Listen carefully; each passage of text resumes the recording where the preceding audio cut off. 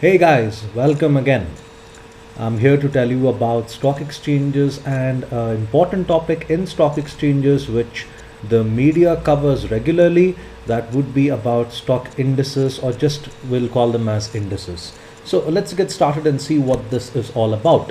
Now, firstly, let's understand what is a stock index. Okay, a stock index is based on a statistical compilation of share prices of a number of representative stocks. Okay, two of the most famous stock indices in India are Sensex and Nifty. Okay, Sensex is considered to be the benchmark index of Bombay Stock Exchange. Nifty is considered to be the benchmark index of National Stock Exchange.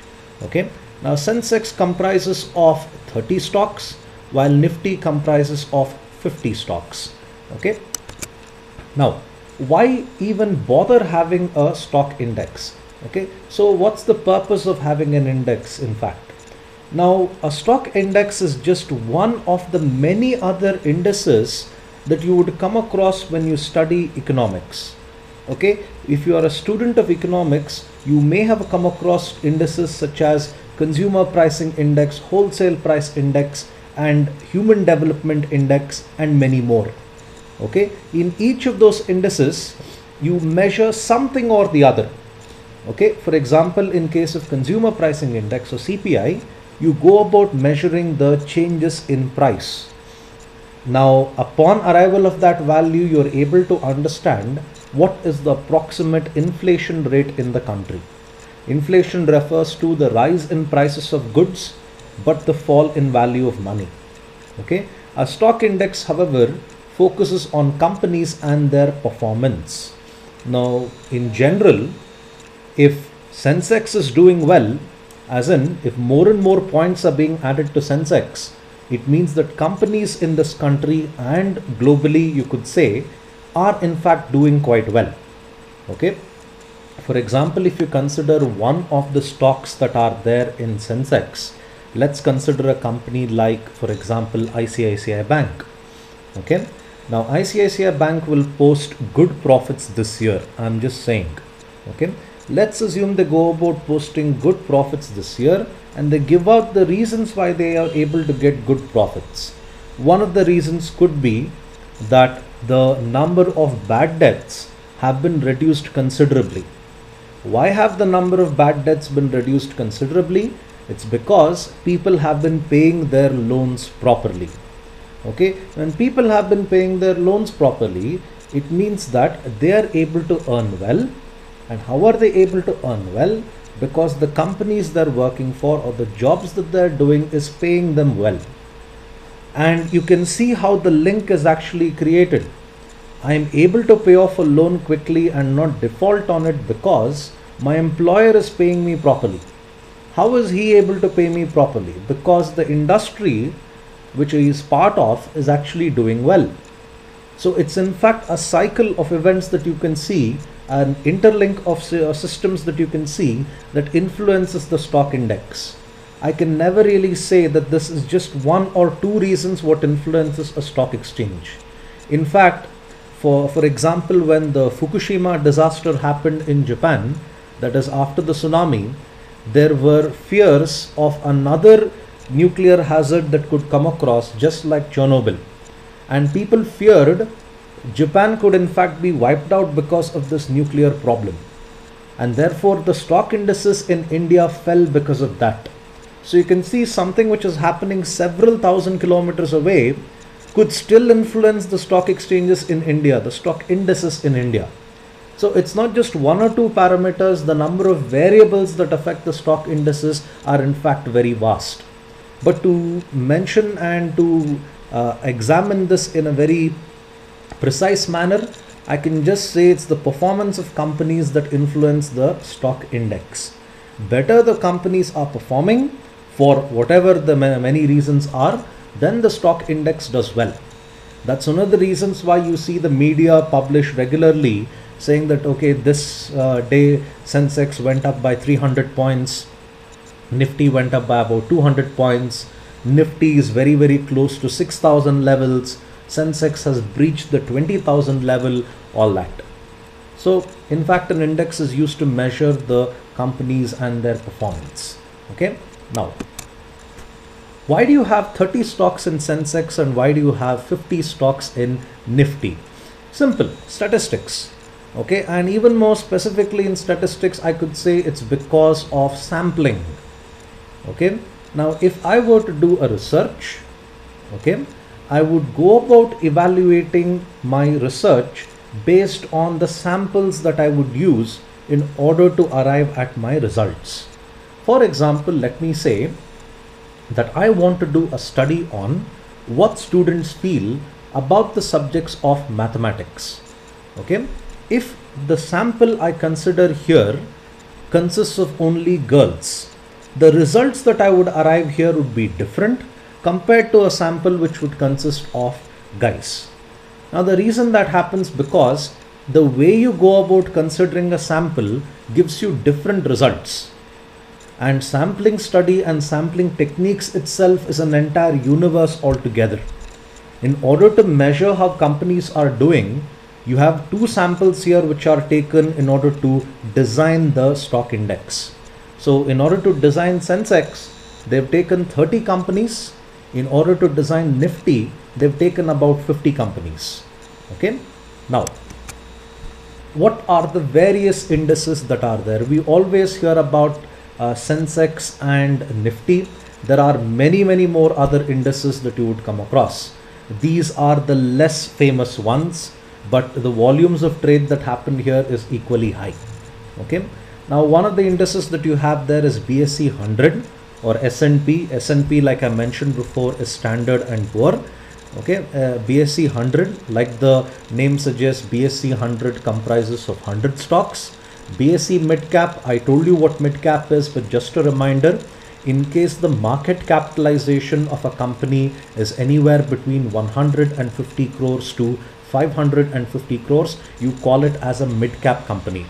What is market capitalization? Another reminder again, the number of shares multiplied by the price of every share is called as market capitalization. Greater the market capitalization, the better the value the company has got.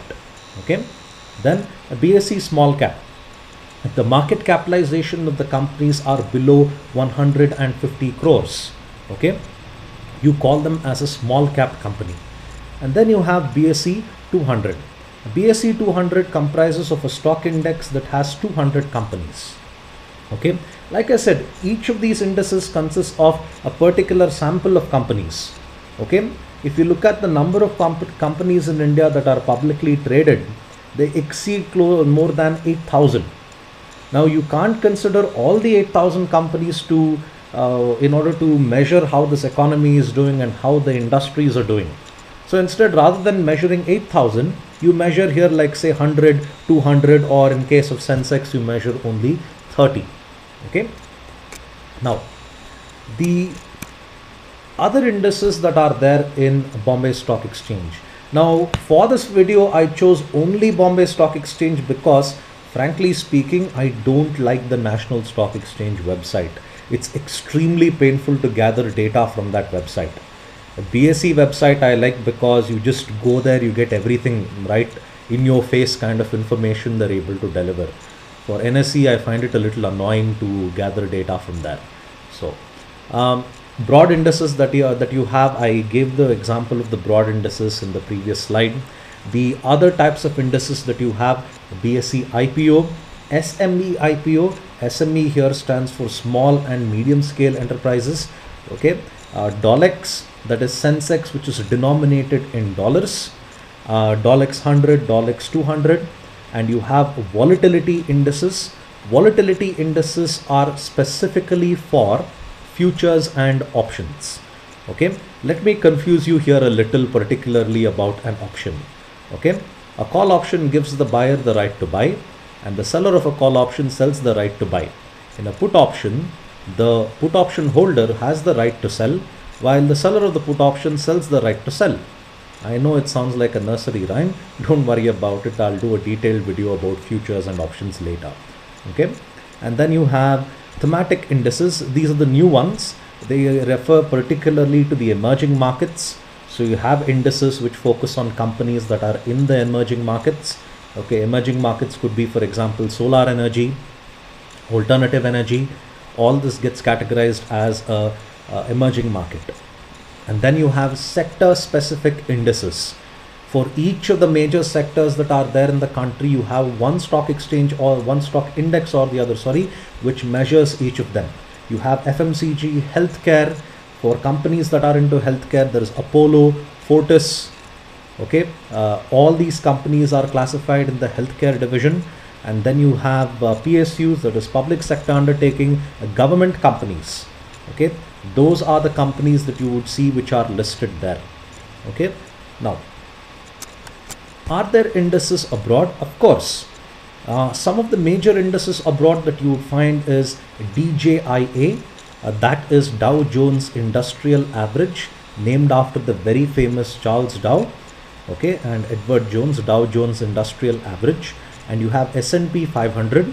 S&P 500 you could say is more or less like Sensex for America, but instead rather than having 30 companies, they have about 500 companies.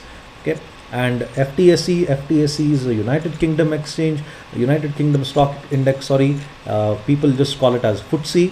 Nikkei 225, that's a Japanese index. As you can see, 225 companies are listed on this index. Crude oil, when you talk about prices of petrol going up or down, it's really not in the liberty of the central government to increase the prices of petroleum. In fact, global crude oil prices are one of the reasons why you would see an increase in your petrol costs or see a decrease in your petrol costs. Okay, once upon a time, I remember crude oil prices had even touched around $140 a barrel. Okay, 99.88 there is $99.88 per barrel. Okay, now when it comes to a barrel of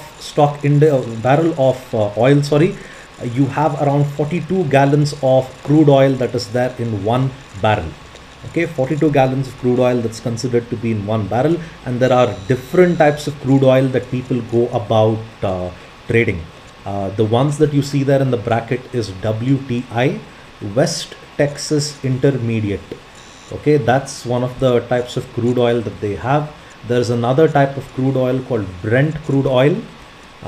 In fact, West Texas Intermediate is also known as sweet crude oil. Okay, I'm not really sure why they would call it as sweet crude oil, but I'm really certain that no one has bothered to taste this and name this based on the flavor of the product. Okay, so you have gold as well. Gold is one of those commodities that are considered to be fungible. Fungible commodities are those wherein no matter where you are in the world, gold is still gold. At least the value of that is relatively the same. Okay, it's not so the case when it comes to agricultural products. It's not so the case when it comes to many of the metals. Gold, on the other hand, is considered to have a universal appeal. Okay, now there are more details that I can give you about the different stock indices in India. The next video I'll be doing is very particular to just Sensex alone. I'll give you details as to how people calculate Sensex and the various companies that are listed in Sensex, all that. Okay, thank you for your time. I hope this video gave you information as to how these different stock indices work. Okay, in the next video I'll talk about Sensex in detail. Thank you for your time.